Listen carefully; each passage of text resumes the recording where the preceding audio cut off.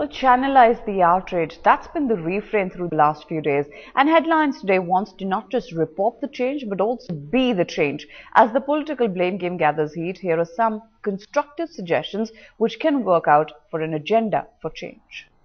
A horrendous gangrape has brought India together.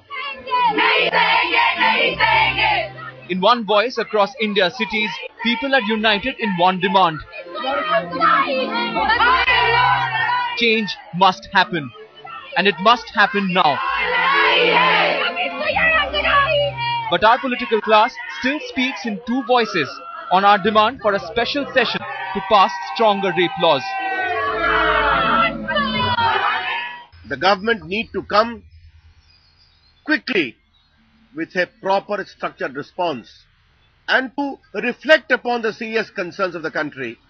It is imperative that a special session of the parliament be called at the earliest.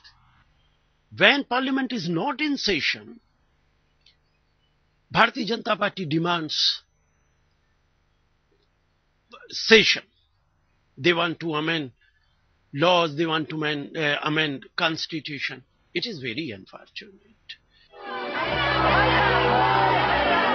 Away from the political blame game, Headlines Today is determined to push for an agenda for change to make India a safer place for women and end the menace of rape. Headlines Today is urging its viewers to petition the government to bring in change. We cannot allow the system to be deaf to our voices.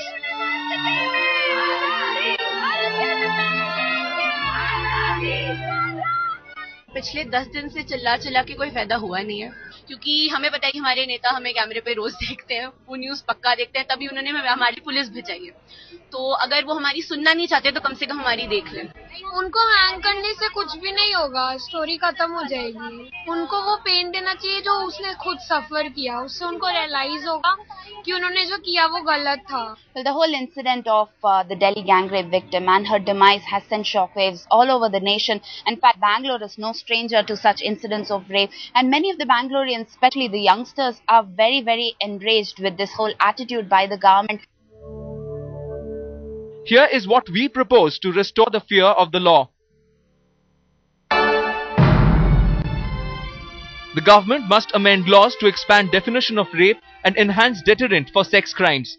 Ensuring maximum punishment for rapists will act as a deterrent. Definition of rape also needs to be expanded and punishment for eve-teasing should be enhanced.